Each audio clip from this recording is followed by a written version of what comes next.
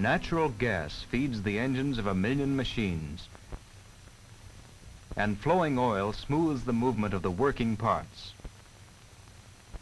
With gas and oil, the motors hum, and the wheels roll swiftly and easily.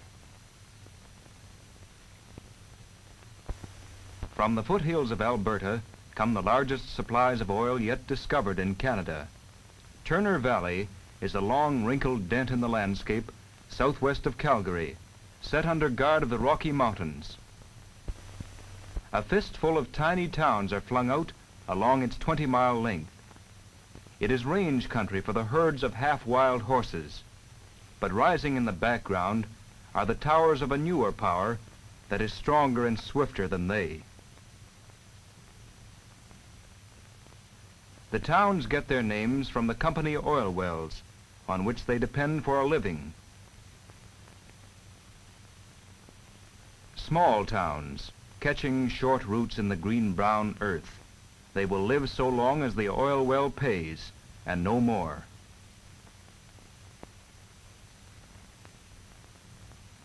In Turner Valley, the field has lasted a score of years, and a few solid towns have grown and stayed. But no one knows how long the wells will flow, so farther afield across the prairie, the search for new wells goes on. Oilmen, like the cattlemen, their neighbors, are gamblers. They know a freak chance of nature may throw their luck in or out, may mean that they stay or go. No one knows for sure when a well is sunk, whether it will strike oil or not. And at the end of a job, the workman and his work must be ready to move on, leaving the finished well to work for them, small and undramatic, in the rolling stretch of foothills.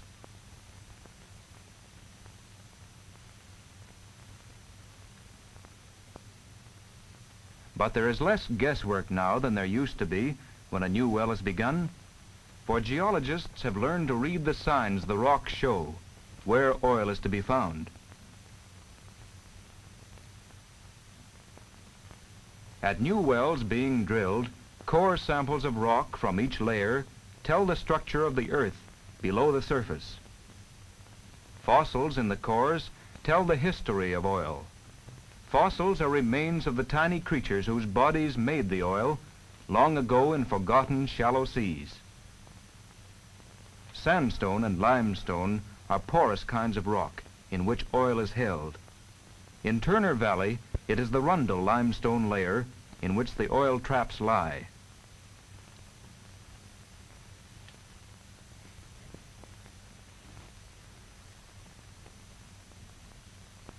Whenever a new area is to be explored, the seismograph crews go out. A seismograph is an instrument that records the waves of an earthquake.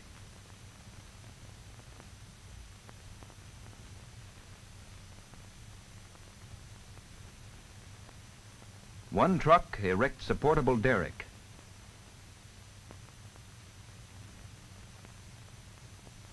And digs a miniature well.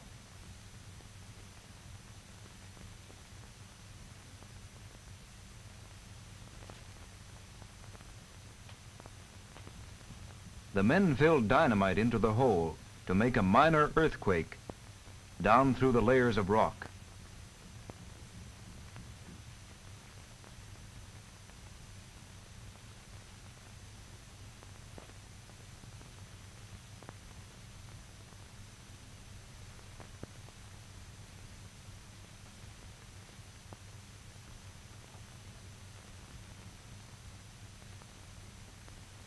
When the blast goes off, each layer of rock shakes with a different wave or vibration. The seismograph truck records these vibrations. From them, geologists can tell what kinds of rock there are, how they lie beneath the surface, and which are likely to hold oil.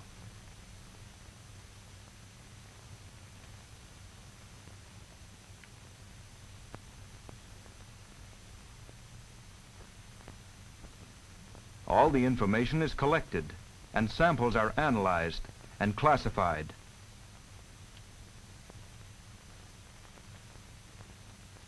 At last, a complete map of the geology of the field is known. Gas can travel underground from place to place, through the pores in the rock. It drives with it oil and salt water left over from the ancient shallow seas.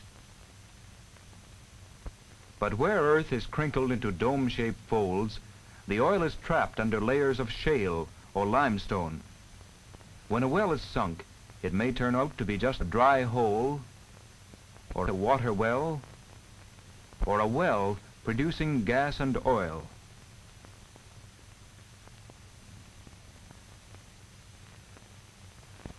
A new well is begun on the foothill plains. First, a cellar is dug. A foundation is laid to hold complicated drilling machinery. Then a derrick is erected. Steel girders reach 140 feet high for a tower to work the head block of the drilling gear that will slide repeatedly down from the top as the hole goes deeper, a tower to lift the miles of drilling pipe that will be lowered length by length into the well. Along the ground, pipes are laid ready for use when the well is finished. They will lead the oil to separate storage tanks and take off the waste gases a safe distance from the well. Cement is mixed for concrete pillars to support the derrick, for the mighty machinery of the drill will work heavily and hard, 3 shifts, day and night, for half a year perhaps, until oil is reached. The crew stack pipe lengths against the side of the derrick, ready to put down the well as the hole deepens. The drawworks is the machine that drives the turning parts.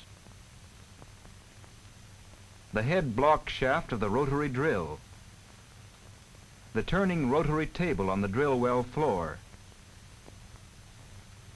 The diamond drill bit revolving underground.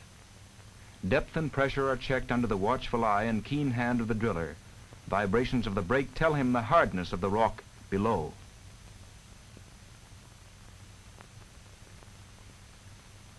Mud lubricates the turning parts, and when the pipes are pulled to change the bit, mud plaster keeps the well from caving in.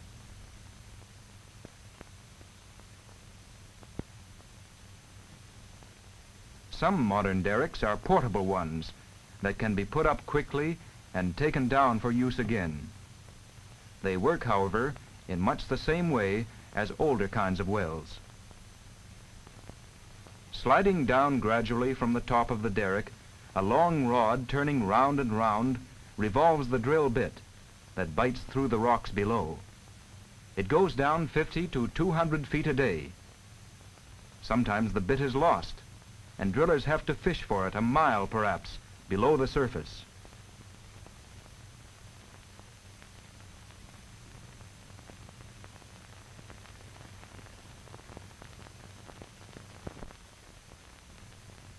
Frequently the drilling stops, for the drill bit has worn out and must be changed. All the length of pipe that has been sunk is pulled up and stacked, 90 feet of it at once, against the side of the derrick.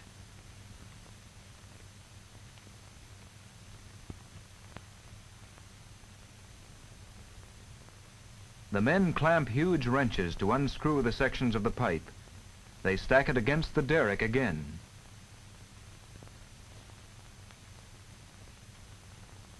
On a platform halfway up, the derrick man guides the top of the pipe over to the side and swings the big hook down to the crew below.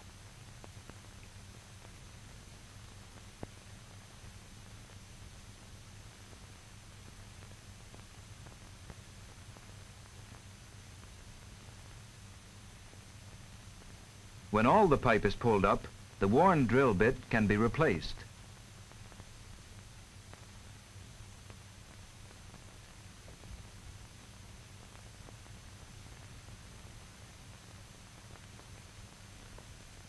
Then men fasten the new bit.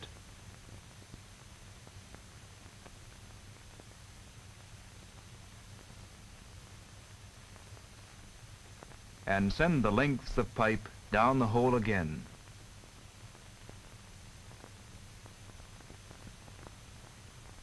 Screwed tightly together by means of clamps and winch.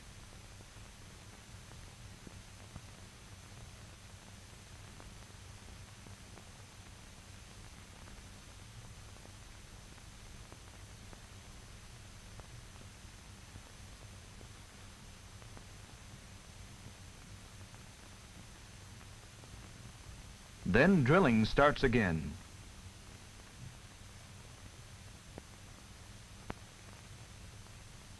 New lengths of pipe are added as the well deepens, till once again the drill bit wears out and must be changed. The crew who pull the pipes are roughnecks, a name that tells the toughness of their work. As the well nears completion, the deeper pipes bring up a muddy mixture from underground, and changing the drill bit is harder, longer work.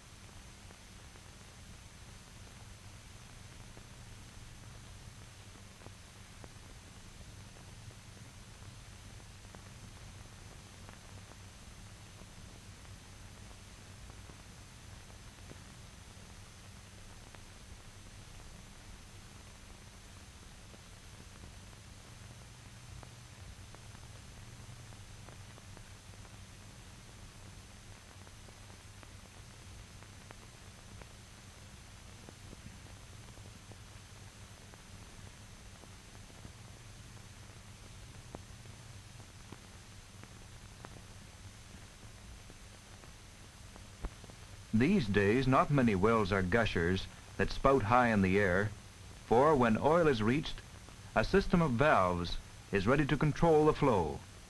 When the well strikes oil, the roughnecks pull the pipe lengths up, unstack them from the derrick, and roll them outside, ready for use again in another well. Then they put a casing down the well to hold the wall. In Turner Valley, wells need acidizing to break down the pores of the limestone, allowing the oil to flow. Acid is brought in trucks and piped to the well. Flare pipes carry off the wastes a safe distance from the well, where they can be burned.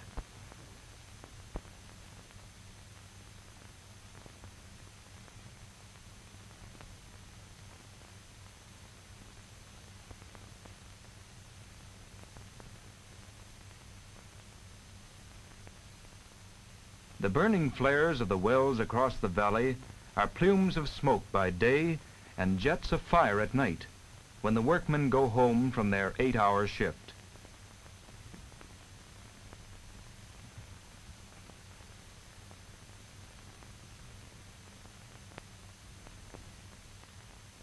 A well, when the derrick is down, is a small compact set of valves and pipes. A flowing well works by itself, but some wells need a pumping jack to get up the oil. The pumping jack is a kind of robot men have made to work for them day in, day out, so long as the well lasts. Oil is measured in barrels. Thousands of barrels of the crude oil stock are sometimes stored in field tanks. From there, the oilmen load it into trucks and take it off to pipes, or into some fields, to cleaning plants.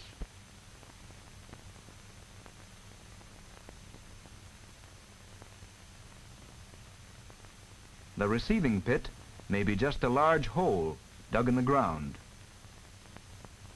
The pit stores the oil until it is pumped out again to be cleaned or to be sent to the railroads as fuel.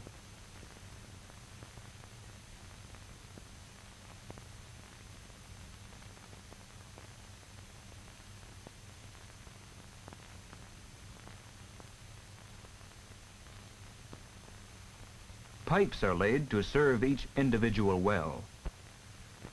But larger pipes, leading to the processing plants and refineries, serve many wells and companies together. Each company has a quota of the number of barrels it is allowed to send by pipeline every day.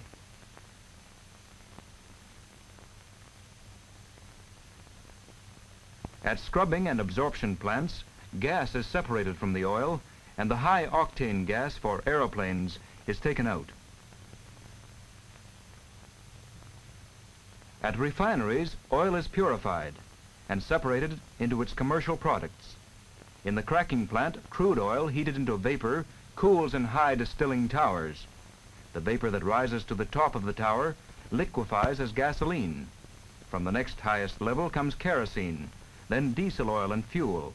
From other types of oil, the residue produces tar and asphalt, or lubricating oil and wax. Oil from 1,000,000 years underground goes out to serve Canadians. It is power for our trucks and farm machines and many other kinds of locomotion.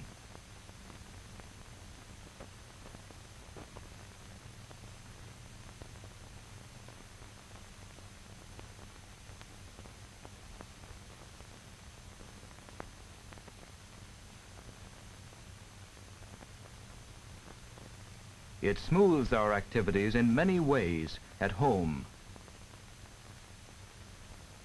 In lubricating grease and oil. In wax for floors and cleaning fluids.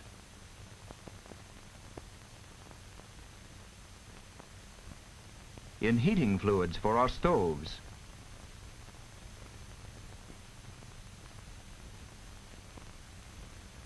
In paraffin for sealing jars.